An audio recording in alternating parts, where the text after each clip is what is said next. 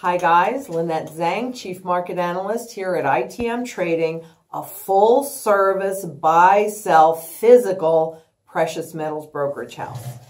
Today we're going to answer the question, and I'm going to read it. Can you please explain why declining volume and rising price is evidence of manipulation? And if so, what is the mechanism for this manipulation? Volume, as well, those are the questions that we're going to answer today. So, and remember that if you click on the links below this, you can see all of these images in JPEG form. So we'll get started. Now, first of all, here are some of the tools for market manipulation of the different entities: central bankers, governments, banks, and non-bank corporations. So that's what they're specific in there. You can look at the JPEG, but basically we're going to take a quick look at all of them. Okay. First, we'll take a look at the central bankers. Okay. And can you see since the crisis hit, they lowered interest rates all the way down, and then they started printing money to flood the system with liquidity. Can you see that? Go on and see the JPEG. Okay. So the stock market is correlated 93% with central bank money creation, because when a central bank first creates money, the first place that it goes is into the banking system. And then the banks loan it or create leverage on it. So we're going to talk a little bit more about this. So here's how the banks, some of the ways that the banks and non-bank corporations can push the stock markets up through that leverage, because this is margin. In other words, borrowing to buy stocks. Okay, and you can see that correlation is 97%. Okay, now, another thing that governments can do is they all have what's called now sovereign wealth funds. This growth has really taken off since 2000 to support the markets. And I don't know, can you see this black bar here that shows you that the Bank of Japan, so the Central Bank of Japan, has, let me read that because I never quite say it right. It's a top 10 shareholder of about 90% of the Nike stock market index. Now, we're going to the volume in just a second. In fact, we're going there now. So this whole part here was about injecting capital into the system. So now let me go to how can a market go up on declining volume. And oh, I love the futures markets, which is just an electronic market. This is the CME group. They're just one of them that does this. So I'm just going to focus on one. However, there are a number of exchanges that create these electronic-only products that with a very little bit of money, you can control a lot of whatever it is. In fact, I know you've seen it. I'm going to kind of jump a little bit ahead here. But these are many, not all, but many of the products, electronic products used to control agriculture, foreign exchange, so currencies, equities, bonds, euro dollars, which is also currencies, treasuries, okay, so bonds. And then, of course, we've talked mostly in these about how they control the physical metals markets. So can you see that long list? And can you see the price ranges? This column here, and you'll be able to see it better in the JPEG, but that column there is what it costs banks to control these contracts.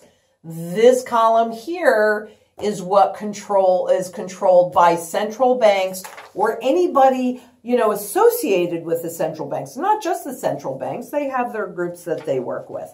So, all right, we're going to look at, just to get specific, and because they happen to mention it in their literature, so we're going to look at the S&P 500. And what they're talking about here is basically an example where by futures on margin, taking advantage of the 10-to-1 leverage ratio. 10-to-1. So for $20,000 roughly, you can control, or banks can control, $200,000 worth of stock. Okay, you got that? Remember, for gold, it's $1.10 controls 100 ounces. So the E-mini futures, each contract is a little complicated, equates to $52, but those E-mini equity index futures cost banks $1.18 per contract, and central banks and their minions 76 cents. And that gets you a 10-to-1 leverage ratio. And you could do it on margin, so you could actually even lever it up even more. So this is one of those E-mini future contracts, and this happens to reflect primarily December 16th, so just like a month-ish ago. Can you see this big spike in volume here, which then pushed the stock market higher? So if you're a central banker, it's 76 cents per contract. If you are a regular bank, what did I say? That is $1.18 per contract. So it's that leverage, and here's the result. And I'm going to show you long term. So here's where the crisis hit in 2008. Top chart? No, I want them to see the whole chart. I'll give them this so they can get both here. Okay. And you can see that there was a decline in volume of 71% since 2009, and the stock market went up. This is the S&P 500. Now, lest you think that they're maybe not doing that anymore, this is it for the last year. Okay? But the way that they do that, I mean, I just want you to think about this logically for a minute. In a normal free market environment, prices go up when demand exceeds supply. And prices go down when, when